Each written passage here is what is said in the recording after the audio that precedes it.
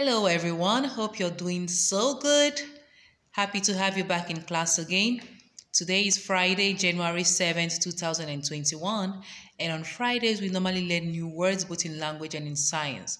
So for today in language, I would like you to refer to the book, My 100 Words to Read, which I sent home with you last year. Go to the second page of the book and focus on group 1 and group 2 words. Try to read them out, try to spell out the words, try to sound out the words. And I'm going to be posting under this video the pages for you to work in the book about the group 2 words which we've learned so far. And then for science, I would like you to refer to page 302 and 303 in the workbook. There you'll find the topic, objects and materials. Go through the notes one more time and then write down 5 new words you discovered in the book, like 5 words that are new to you. Write them down for me and send a picture of your work when you're done. All right, if you still don't understand, just let me know and I will explain clearly to you.